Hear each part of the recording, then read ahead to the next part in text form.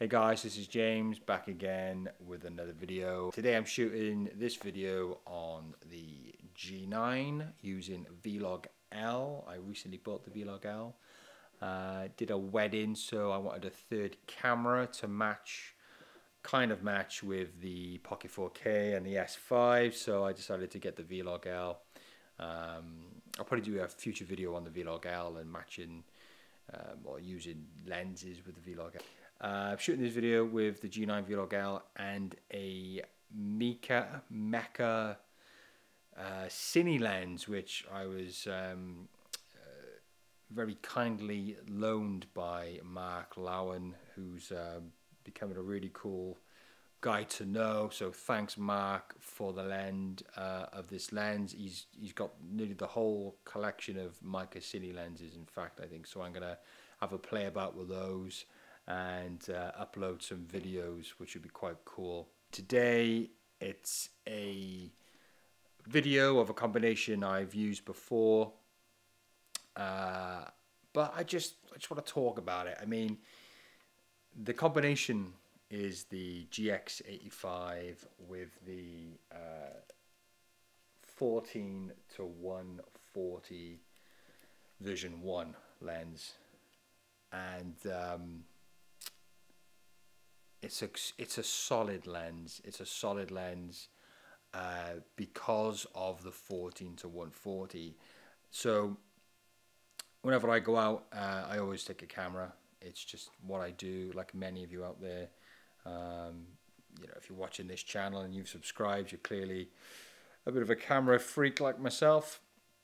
And so yeah, so whenever I go out and I want to take pictures or video, I often think, what lenses can I take? Now, the beauty of this lens is it kind of covers all bases in terms of focal range. You know, it's a 28 to 280, so that's a hell of a lot of focal lengths covered in just one lens, and that is just fantastic for any day trips or traveling or anything like that.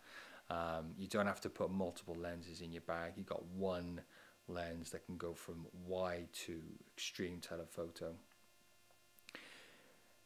Now, the downsides to this lens is the fact that it's quite a slow lens and optically not the best performer. But I'm okay with that because most of the time I'm using it for days, you know, for day trips, is because it's a day trip and it's in the day and not the night. So obviously, if I was going out for the night and shooting low light, then obviously I'd have to rethink my inks and pick a different lens or a couple of different lenses. But just for your general out and about with the family kind of stuff, it's really nice. Now, I've used this for stills quite often recently, and if you want to check out some stills I've done, then go on to my Instagram, which is at Jimmy Suarez, and you'll see a lot of GX85 photos with this lens and other Lumix camera and Panasonic camera combos with vintage lenses and modern lenses and so on and so forth.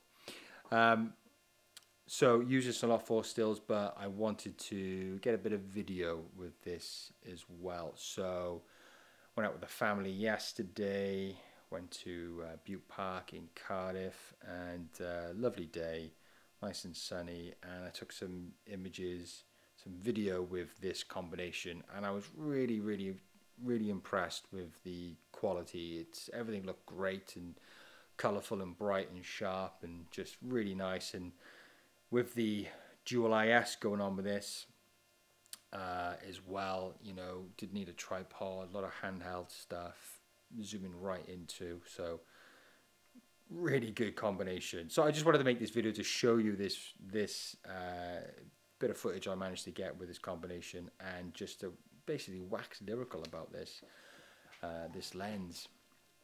There goes a fucking email. So yeah, do you have the 14 to 140? Do you have the other version? I've not used the other version. I think there's two versions of this lens. Let me know of your thoughts on that, and if it's worth perhaps getting the second version over the first version. Yeah, let me know if you rock this combination or what your preferred out and about kind of combination is. And yeah, so that's me done. Enjoy the video, and I'll speak to you soon. Goodbye.